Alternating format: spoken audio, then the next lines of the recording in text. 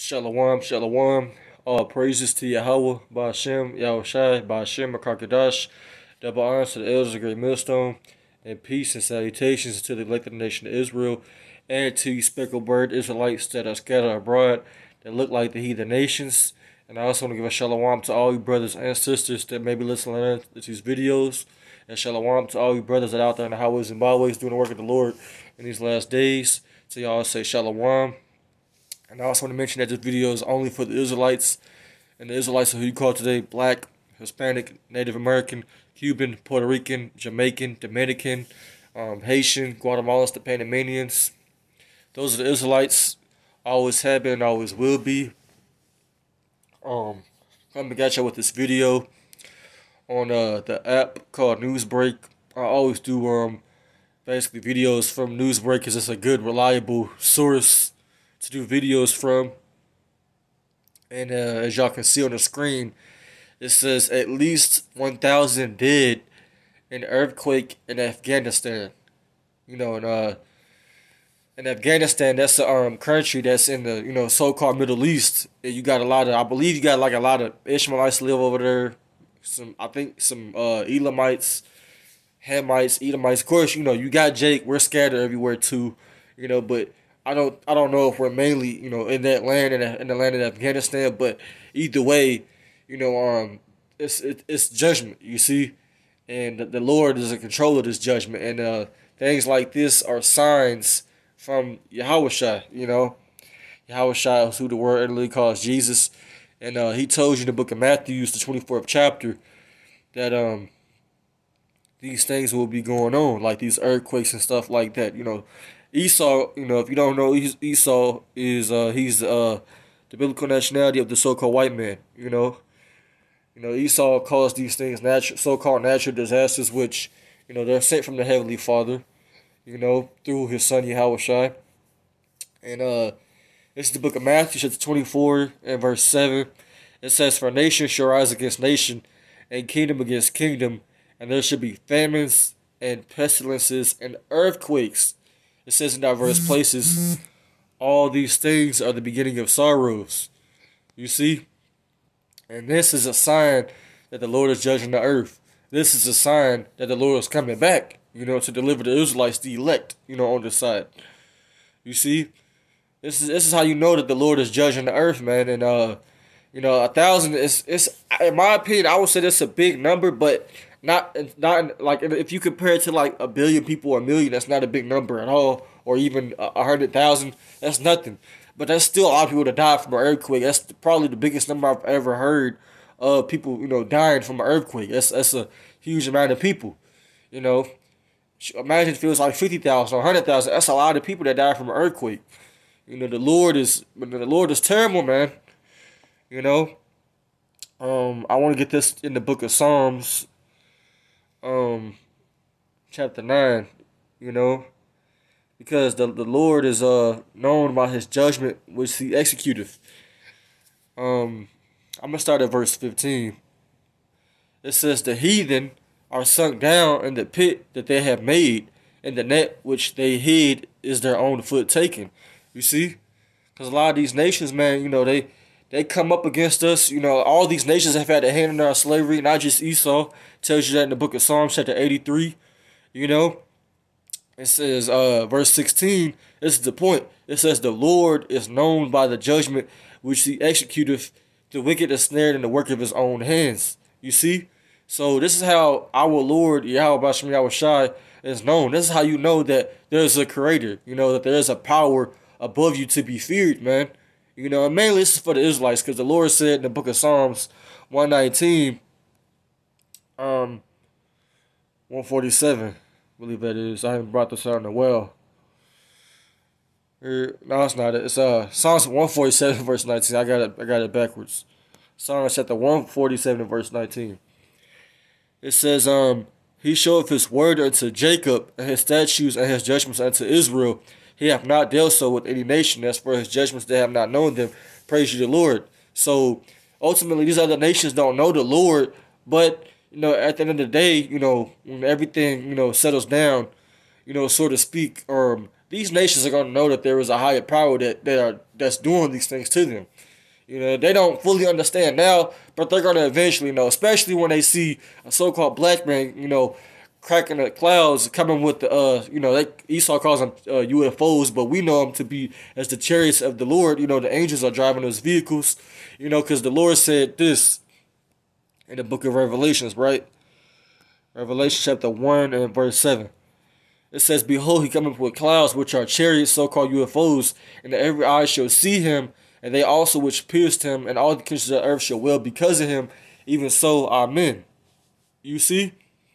So that's when they're going to really know that there is a higher power that's not wood and stone. Because a lot of these different heathen nations, they worship, statues, they worship men, they worship animals, they make up their own gods, man. So they don't know the Lord, man. But and a lot of them they're gonna pray to their gods after certain things like that happen. But that's not the true God, that does those things. The true God that does these things is Yahweh Shem Yahushua, the God of the Israelites. You see, if I can find the scripture in the book of Psalms, the Lord is terrible. Because I said that at the beginning of this video, if I can find it. Because I forgot where it was. Where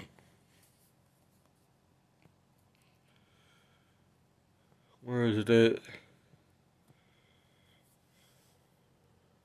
So like I'm trying to find it.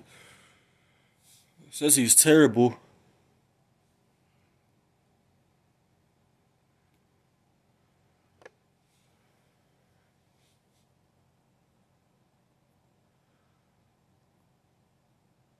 Let me type it in.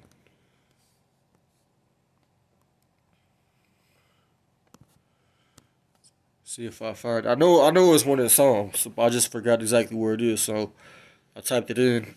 And there we go. This is the book of Psalms, chapter 47 and verse 2. It says, "For the Lord Most High is terrible. He is a great king over all the earth." You see? Hey, man, and that's a terrible thing, man, for people to die of an earthquake, man, because the Lord, he's in control of everything, man. He doesn't just do good like these heathens, or like these jakes and these churches believe in, man. Guys go all the time. He doesn't do evil. The Lord controls both sides. Let's get that in the book of Isaiah, the 45th chapter. I don't want this lesson to be that long, so I'm gonna try not to go that long. Because I probably plan on doing another lesson right after this on something else. Because that's really what my spirit was leaning towards. But this is the book of Isaiah, chapter 45 and verse 7. It says, "I form the light and create darkness. I make peace and create evil. I, the Lord, do all these things." You see? So the Lord is the one that does these things, man. And Satan is controlled by the Lord. The Lord operates both sides. That's why he's called omnipotent. Omni means you the all power. You control both sides. Without one of them, you wouldn't have the other. You see, there's a perfect balance with the Lord. Let's get that in Proverbs chapter 11 and verse 1. It says, "A false balance is an abomination to the Lord, but a just weight is his delight." You see?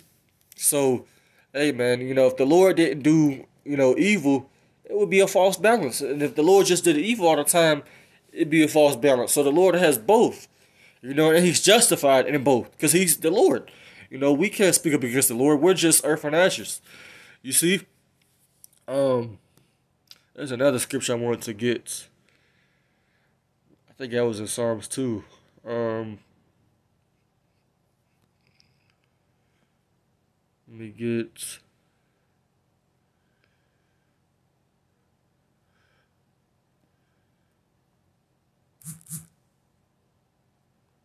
Matter of fact, I'm gonna get second Ezra chapter 9, then I'll probably close out. Because like I said, I didn't want this to be a long lesson.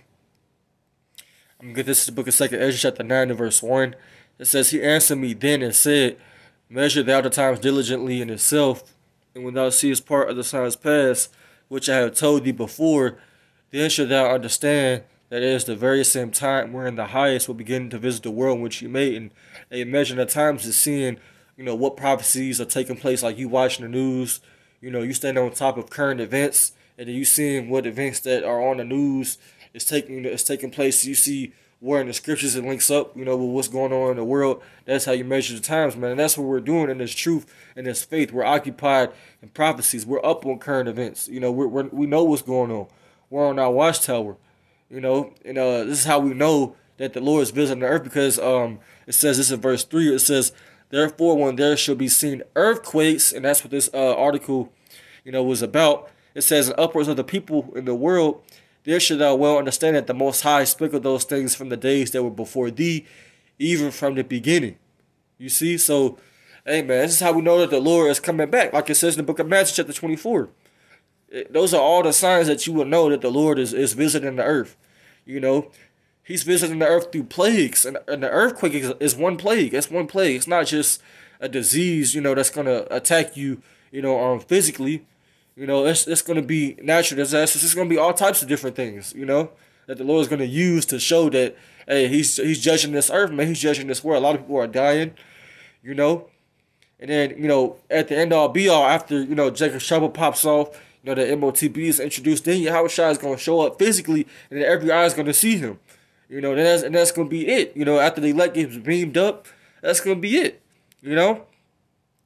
Verse 5, it says, for like it's all that is made in the world hath the beginning and the end is manifest. You see? And this is a sign that the end is manifest, man, because this is a huge number, man. 1,000 people dead.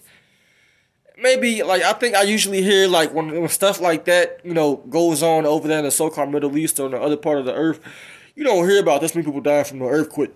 That's a lot of people. 1,000 people is a lot of people. But compared to 1 billion, it's not a lot of people. But in general speaking, it is a lot of people. That's a lot of people. It's not like a tsunami or something came through and, wiped out the whole entire city. But 1,000 people is a lot of people, man. And we're in a time of great death. We're in that time, man. So, hey, stay prayed up, man. Keep reading. Hey, go out there on the highways and byways, be on fire. Pray, fast, keep staying in the spirit, man, because we got to be hot for you. How about Shemiyah, or else it's over, man. And we don't want that to happen. You see, but I'm going to close out. Like I said, I didn't want this video to be that long, so I'm going to close out. And I plan on, Lord willing, probably doing another lesson after this. It's probably going to be longer. But, we'll see what the spirit holds. But I'm going to close out. I'm going to give all honor and glory to Yahweh Shemiyah Shai, Bashim Kakadash, double honors to the elders, apostles, great millstone, and peace and salutations to the elect of the nation of Israel. I'm going to say Shalom, Wah, blah, blah, blah.